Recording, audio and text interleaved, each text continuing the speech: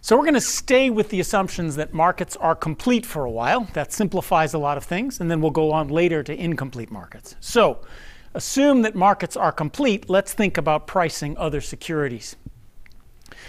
The price of any payoff, a payoff here is just a bunch of contingent claims. It specifies how much you get in each state of nature.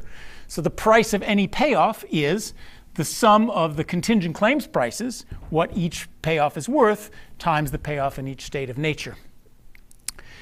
To make that look prettier, something like what we've seen before, why don't we just multiply and divide by probabilities and define M of S, define the discount factor as the contingent claims price divided by probabilities. Then we represent the prices of the payoffs by expected discounted payoff. There's our friend, the discount factor. Now, how much did we have to do? What ingredient did we need to do that? It's called the law of one price, the statement that the price of a bundle is equal to the a la carte menu, how much it costs if you buy each element as a contingent claim. That is an assumption, and it reflects a sort of an absence of arbitrage, a little bit of rationality by our investors. So let's think about what we've done. One of our big questions is, when can we represent prices by expected discounted payoffs? When does there exist a discount factor?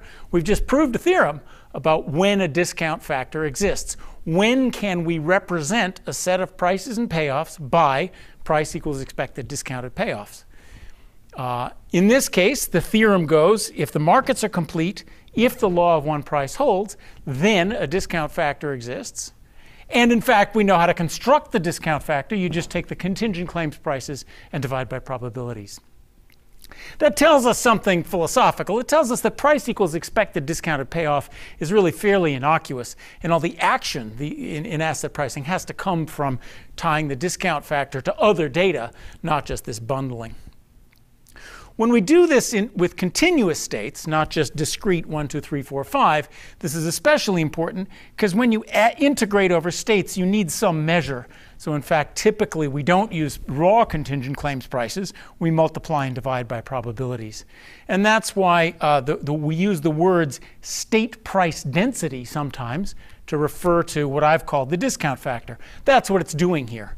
It's just telling us the state prices in a way that we can integrate and then multiply by probabilities in order to find the value of something.